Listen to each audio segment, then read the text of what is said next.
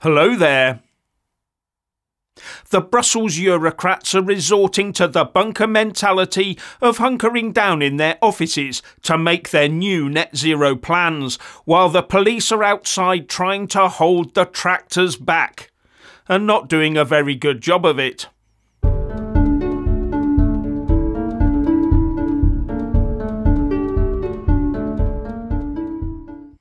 Farmers in their tractors are running rings around the police while protesting their case against nut zero in the EU. The EU agriculture ministers got together for a meeting in Brussels yesterday, only to be met by 300 tractors and associated farmers from across the whole bloc descending on the area to protest at the EU's Green New Deal. The Brussels police tried to prevent the farmers getting anywhere near the place, but the tractors went through their barricades like a hot knife through butter. And when approaching the farmers' vehicles that got through the blockade, the police were met with a wall of manure being sprayed at them, leaving them with no option but to retreat. It seems that on the protesting chessboard, the manure sprayer is the rook compared to the pawn of the tear gas grenade. And in one video on Twitter, a single tractor was able to drag away a complete metal and barbed wire police blockade while the officers could only helplessly look on. In fact, from what I've seen of these engagements between tractors and the police, even when using water cannon, the authorities appear clueless in how to deal with them. One tractor driver charged a full water cannon barrage head-on and deposited what looked like a hay bale or two right in front of the police blockade before backing off. And the police seem more worried about getting slurry on their combat-style uniforms or getting them wet than anything else. The farmers also erected their own obstacles of mounds of burning tyres and hay while covering the EU's Lex building with eggs. So the police had to roll out the tear gas as well as the water cannon to try and douse both the protesters and the fires. Chaotic scenes broke out in Brussels, with farmers protesting the European Union's green agenda and plans to ink a free trade deal with the South American Mercosur bloc of Argentina, Brazil, Paraguay and Uruguay, which farmers in Europe fear will serve to further undercut their prices and threaten their ability to stay in business, reports Breitbart, with some EU officials saying that this looks like a civil war. And there was a similar picture in Spain, where a massive convoy of farmers' tractors advanced on Madrid to do their bit in protesting against Agenda 2030. Farmers are calling for the procedures required to get help from the Common Agricultural Policy to be made more flexible and simplified. They also want health standards for products imported from outside the EU to be standardised to end unfair competition caused by low prices, says the Olive Press. Now, the Spanish Prime Minister, Pedro Sanchez, has announced that he sent a letter to the EU Commission to ask that the justified demands of Spanish farmers be met.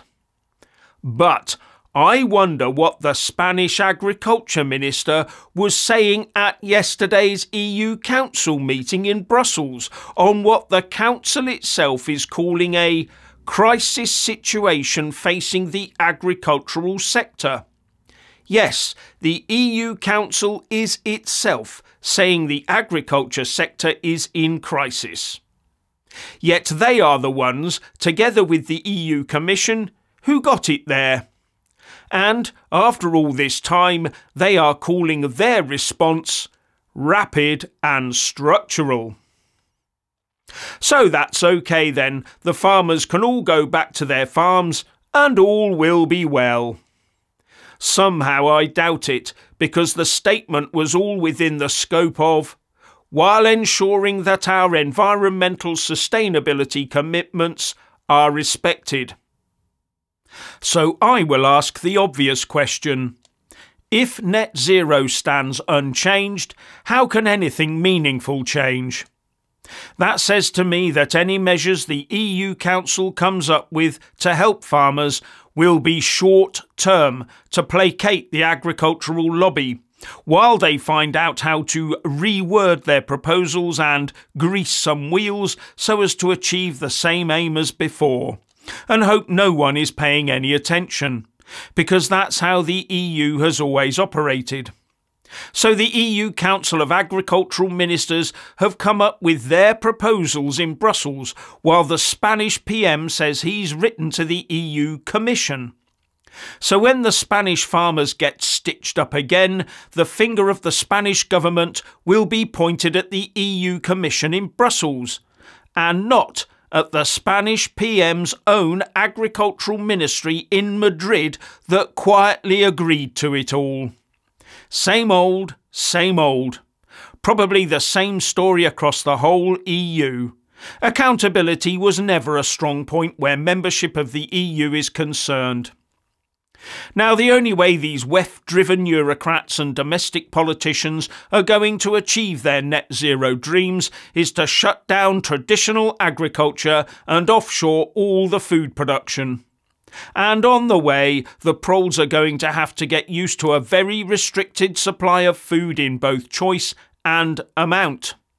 Either that, or the establishment is expecting some mechanism to kick in that somehow significantly reduces the number of people in Europe, so that there are far fewer people to feed.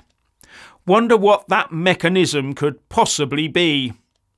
Not sure how powerful that would be, though, given the way both the UK and the EU powers that be are intent on keeping inward migration at as high a level as they possibly can achieve. Or the other alternative is that when the food shortages kick in, which is an inevitability if we allow them to keep driving us down this path, maybe they are convinced that when the hunger kicks in, they can force us to start eating insects and factory-produced Frankenstein meats and dairy. These people really are sickening, aren't they? But at least the people of the EU have the chance to give their politicians a bit of a political kicking when the EU parliamentary elections arrive in June this year, just 4 months away. And that's the reason why the establishment is eyeing up ways to crack down on dissent. They are desperate for the far right not to dominate election day.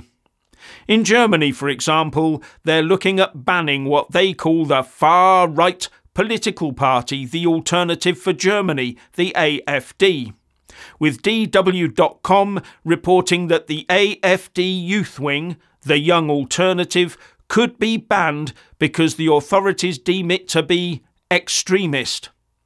And it's believed that the youth wing of the AfD is far more hardline than the main party is, and strengthening in its convictions, something that they claim is spilling over into the main body of the party. Now, the youth wing of the AfD is an association of a party, not a part of a political party or a political party in its own right. So Young Alternative could be banned quite easily under German law. But once that's done, presumably the calls will grow from the woke left to ban the AfD as a whole. However, this does beg the question of what happened to the woke educational model of indoctrinating the young in Germany. Surely their educational system was following the globalist orders that all young people must be brainless wokesters. What have their schools and universities been up to all this time? Have their teachers and lecturers been singularly lax where shaping the political mindset of their charges is concerned? Now, it's claimed that Young Alternative is basically racist. I don't know how true that is, but if it is banned, then the AfD could well have their Trump moment and be able to play the victim to an ever-increasing crowd of people who are heartily sick of being fed all this net zero and open borders BS over the years. Are the grand globalist plans starting to unravel? What do you think? Please like, subscribe and comment below. and thank you for watching.